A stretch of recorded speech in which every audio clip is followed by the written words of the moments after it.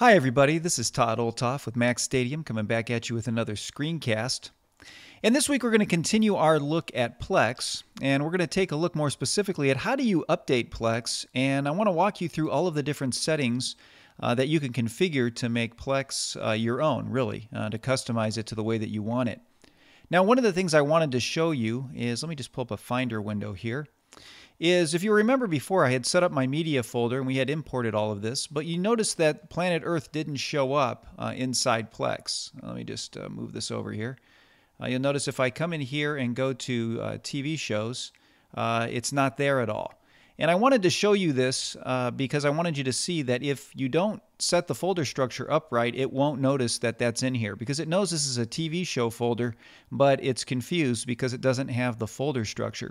So if I just come in here and actually add Planet Earth as a series here and put that folder there, and then if I just put this inside the folder, now I'm not even going to change the name, okay, because I'm going to allow PLEX to try to figure that out. And so now that I've done that, let me just pop this down. We're going to go inside TV shows here and then come over here and just refresh. And you'll notice right away now it's found Planet Earth. It's pulled down the data. You can see down here it's finished the process. And if I even drill into it, you can see that it's even just sort of defaulted it to episode 1 and pulled up the proper information. I just wanted to show you that because I wanted you to see that how you set this up is important. And so I just wanted to walk you through that. Now, what I want to do is let's talk about how we update metadata. So let's just assume for a second that PLEX didn't pull everything that I wanted to have pulled on this. Let's say it didn't make the right match. And so I want to edit that information. You'll notice on the side I've got a toolbar here that allows me to do several things. The first thing up here is to edit, which I'm going to show you here in a minute. I can also refresh on here so that I'll refresh PLEX's search so it'll update its information. Here I've got a mark as watched or not, and so I can mark it as watched. And it says, are you sure you want to mark these episodes as watched? I'll say yes. And as you do that, you notice the one has disappeared now because it's showing that we've watched it. So that's one way I can do that, and you see it's solid. If I want to just put it back to unwatched, I just do the same thing here, and now I've got the one there showing me that I haven't watched it. I've also got here, I can fix an incorrect match, and so if I just click on that, it'll say, select the show that needs to be corrected, and I'll do that, and now it's going to reprocess it, which it did, and it comes back again with the same information, again, because it was right in the first place. But if I had changed something and I wanted them to fix a match that wasn't right, I'd go through that process. All right, so let me just show you that again if I tap on that. Now, I can also say, match using, and I can choose the actual service that I want to have matched. In this case, there's only one that's in here. I can also do a custom search if I want. And so I can come in here then and change the year, the actual name of the show, or movie if I'm looking at that. I can also do, based on my personal media shows so that it uses my naming instead of doing the search. Again, I can even change the language and all of that. So I do have the option to kind of make this customized if I want. Let me just cancel that. And then down here, I can actually unmatch it. And when I unmatch it, what that's going to do is basically take it out of being a match, allow me to change some things, and then start over, and then I can sort of refresh it and have it go and do its search again. Okay, so that's kind of a tour of these things on the side. Now, I can edit this at any time just by clicking the pencil and clicking Edit. And so you see I've got all of this information here that I can edit. And this is all of the metadata that PLEX has pulled down. So you can see the name, I can add a sort title, all this information. You also notice here I've got the movie poster. Now I can actually click Change Poster. And what it'll do is it will actually show me other posters that it has found that I might want to use instead. Maybe I like the tiger better, or maybe I like, this one better. And so all I've got to do is just click on these and it'll change it for me. Or if I've got my own cover art that I want to put on there, I can just actually choose an image right from my, my computer and put that in there, or enter a URL where the image is if I want to do it that way. So there are options for me to be able to change this to really customize it to the way that I want it to look. Let me just get rid of that. I can also change the banner if I want to do that. And so if I just click on that, this is the banner that will show up for the TV shows. And this banner is really what shows up on the PLEX client that I'll show you that you use on the Mac or that you might use on a television. But I can change what that looks like just right in here and pick the one that I want, or like I said before, choose an image or a URL. I'm just going to leave it alone for right now. And then the background, you notice it's pulled this background over here. I can actually change that background image to whatever I want it to be. So maybe instead of the kind of subdued earth in the background, maybe I want it to be look more like this right here. And so I'll just click on that, and you notice now it's changed it so that it looks like the one that I selected. So there's a lot that I can do just to customize the look and feel of it. Again, I can come in here and add genres if I want to. So I can add drama to it, and then just close the lock there, and now everything is set. I can add it to a collection if it's a collection. I can come in here and change this. So it does give me options to customize it, so that if you have any of your metadata that it didn't pull right, or you don't want to view it that way, you want to change it, you can come in here and make that change, and it'll take effect and it'll be permanent. All you've got to do is click the lock to finish it up. So that kind of gives you an idea on how to do that. And if I just go back, let me just drill all the way out of here for a minute. The same is true in my movies as well. If I come into my movies, I can go in and edit the metadata in here as well and change whatever I want on the side. Now you'll notice a couple other things here. I can do an analyze on this as well if I want to. If I just click on analyze, it will go ahead and analyze the information there. I can also download this movie if I want to do that. So when you're in the very specific item, you can actually download the movie down to your desktop.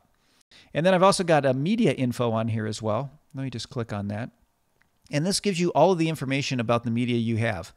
So all the technical information about bandwidth and all the settings, 480p and all of that. And then file information as well. Kind of where it's located on my computer, the different streaming stuff, the codec that I use to encode it, what the audio is. So it really does include a lot of information just in case I want that information later. And I can even view the XML of it as well to see the media information in XML.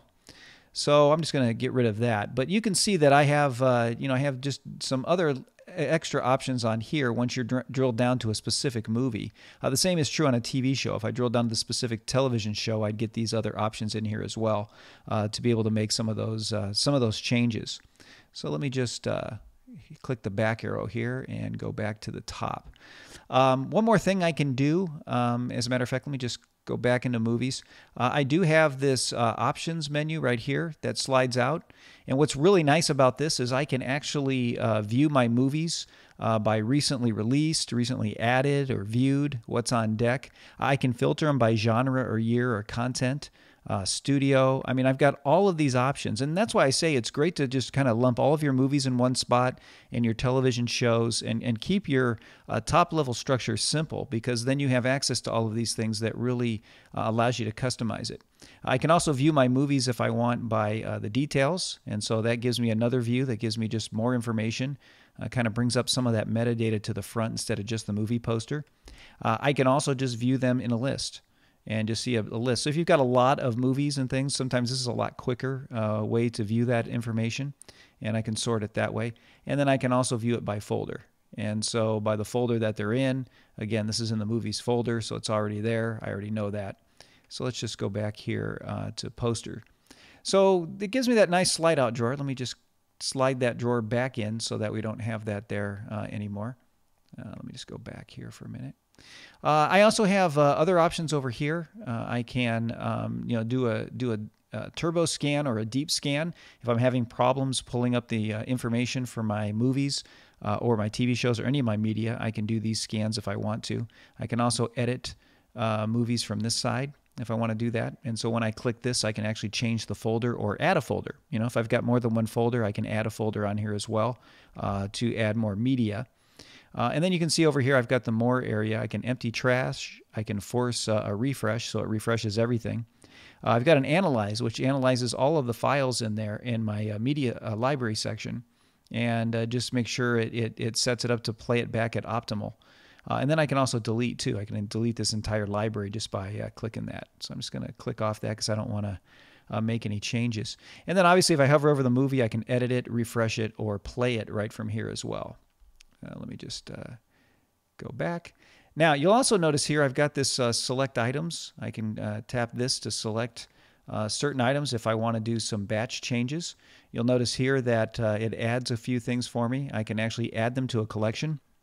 So if I've got, a series of movies, let's say I've got Lord of the Rings trilogy, right? I've got 3 movies and I want to add them to a collection. I can create a collection, select the 3 Lord of the Rings movies, and then just add them to a collection. And what that'll do is stack them up so that it'll show a top level movie that says Lord of the Rings trilogy, and then when I dig into it, it'll have the 3 movies in there, and kind of set it up like we have set up with TV shows. So you can do that with your movies as well.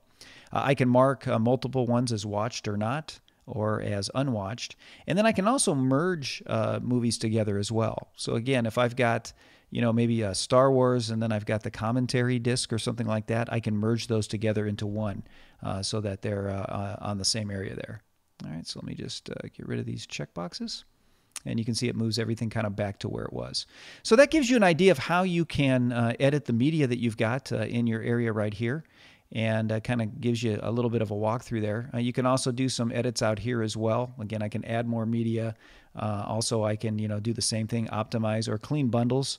It stores information. If I need to clean that out because something's not right, I can do that as well. And then again, like I said, you've got the refresh here where I can do the turbo or deep scan. And so that's true of all these different areas.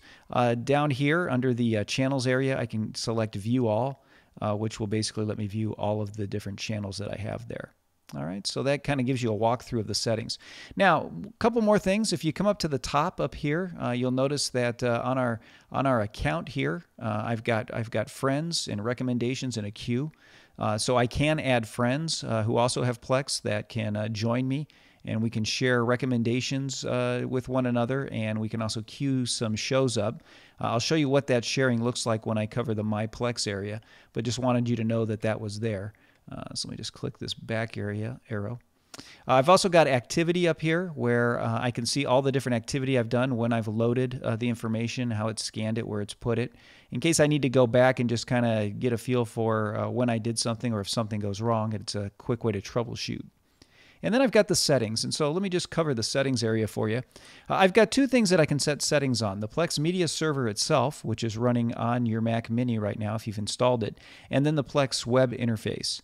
And what I'm going to do is I'm just going to click the Show Advanced Settings so that we're always seeing the advanced settings, just so you see everything. Here on the Media Center, you've got the General tab where you can change the name to whatever you want your server to be. You can choose to send anonymous information to Plex. If you want an icon in your dock, you can click that. Just gives you a few things about debugging and all of that on here that you can change. We've also got MyPlex, which, again, we showed that before, how you sign up for your MyPlex account. And so we talked about that last time. Now here you've got your agents, and the agents are basically the engines that look for the metadata for your different items, whether it's movies, TV shows, artist albums, photos, that sort of thing. And so you have under each one, you've got what process, okay, which agent you want to use to find the information. So for personal media like home movies and things like that, you probably don't want to use you're not going to use any online information. You probably just want to use whatever the personal media is there and maybe any other local assets that you might have just in case. And you can order these in terms of the order that you want them to show up. You can actually do that. But anyway, so that shows that. I also can look for movies Freebase, which is another database. And so I can choose what I want to look for on here. So what information, and then also the movie database. And so those are the different search options. So I've got that for TV shows, right? I've got it for the artists as well, albums, and then even on photos, where it's just going to be photos by itself. But that just kind of shows you that those are how you set up the agents that will look for the information that you've got and pull down that metadata. Then I've got my library where I can set some settings here. Again, this is a good one. Update my library automatically, and that's something that if you don't want to hit the refresh button, you just want it to update as you're adding things, you want to check that box there, and it'll do it all on its own. You can also have it run a partial scan when changes are detected, so that it's only going to scan the folder when that changed, and so that's what I'd like to do as well. And then you can say update my library periodically, and then you can just decide what interval you want that to update on, every few hours, daily, whatever that is. Again, empty trash. You can include music sections in your automatic updates. You can also allow clients to delete information from your library if you want to do that. And so again, just kind of gives you some information there. Again, I'm showing you all the advanced settings. If I just clicked hide, you can see it really simplifies it, but I'm kind of showing you all the extras that are in there as we go through this. Channels. So you can enable the different channels, and you can even tell it what XML path you want it to use for Aperture, iPhoto, iTunes, all of that information. You can see there you've got the option to kind of update those. Again, if I hide the advanced settings, you'll see it's real simple with just checkboxes. Makes it a little easier to look at. On the network side, you can just enable GDM or not. Pretty much that's what you got there. You got an appcast URL if you want to do that. Again, it's not something that you'll necessarily use. If you've got IPv6, which you don't have to worry about, you could come in here and make those changes, but that won't really affect you. You got your transcoder information here, whether you want to have higher bit rates over 3G connections or not, if you want to save data. And you can actually select the quality, whether you want a higher speed encoding or higher quality, or make your CPU hurt, which basically just means it's going to really work to encode it well. So it's up to you which one you want to select. Again, under the advanced settings, you can add all kinds of other information about the DTS audio, Apple TV, all of that. So again, that's probably not anything you have to worry about. This is probably fine. Languages, again, if you've got other languages or subtitles, you want to select what those are. You can have them preset or manually set.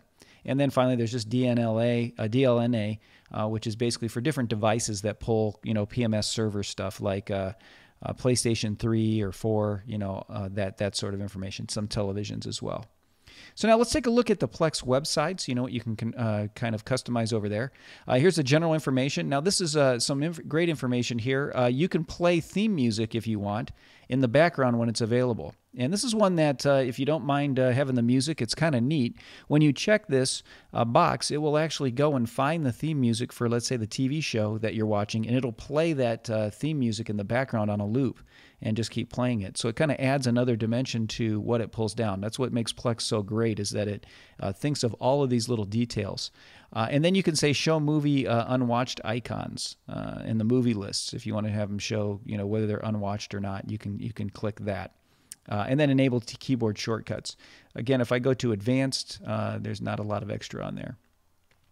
Dashboard on here. Now the dashboard allows you to sort of move your different channels and things around. Allows you to delete some things or hide some things or expand it.